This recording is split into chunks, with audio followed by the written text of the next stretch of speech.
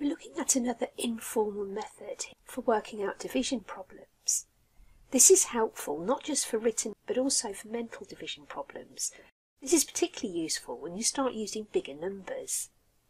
Your child might know their 4 times tables, up to 4 times 12, but they might not know how many 4s go into 64. Partitioning is really useful here.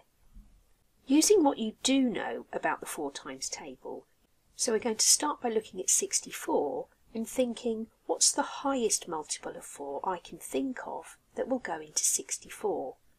At this stage when you're doing these, a good tip is to look for multiples of 10. We can see that 4 times 10, which is 40, could be taken out of that 64.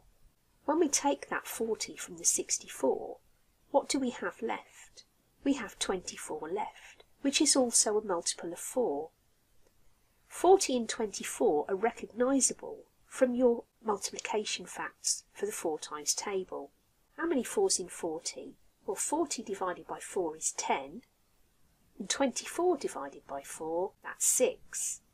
If we add the 10 and the 6 together, that tells us how many 4's there are in 64. Here's another one. If you're feeling confident, have a go at this, but we'll work through this one together for anyone who's not sure. 75 divided by 5. You might know up to 12 times 5, but you might not know how many 5's in 75. So we're going to use what we do know about the 5 times table to take a big chunk of something that's the multiple of 5 to start with. Good tip is to start with looking for multiples of 10. 5 lots of 10 are 50. If we take that 50 away from 75, we have 25 left. Now we have 2 multiples of 5 that are more recognisable, 50 and 25.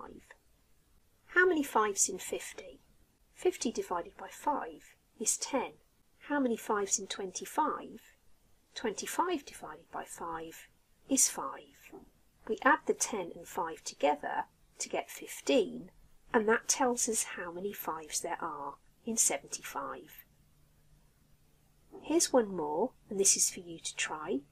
57 divided by 3. Pause the video, have a go.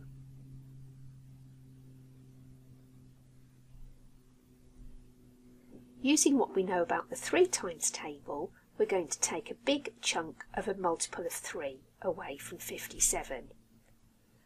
We know that 10 lots of 3 is 30, so we can start by taking that away. When we take 30 away from 57, we have 27 left. Now both these are recognisable multiples of 3. 30 divided by 3 is 10, and 27 divided by 3 is 9. 10 and 9 is 19. 57 divided by 3 is 19.